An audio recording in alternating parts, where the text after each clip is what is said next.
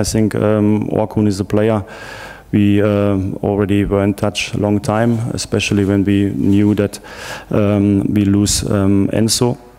It was not possible to do this transfer in the winter time, but already there we were in touch, and so I'm very happy at the end that he decided to come to Benfica. I think it's a great step for him, maybe hopefully the perfect step, and I think it's also very good for us because he already showed in the pre-season that he's a very good player and he has something special in reading the game, in being very good in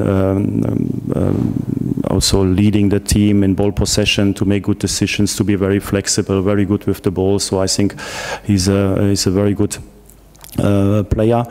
Gives us more options. He decided to come back to Benfica. I think he had a lot of different options, other options, and so. But his biggest topic was to return to Benfica to play for this club again, and I think already this decision is very special. And if now I know him for 3 weeks, because I knew him as a player of the opponent team, but not personally. And what he shows right now in training, not only the quality, of course, we all knew that he's a outstanding player, but also how he's integrated very quick in the team, how much fun he has to play football, how much is his motivation to work very hard to bring himself in the top condition.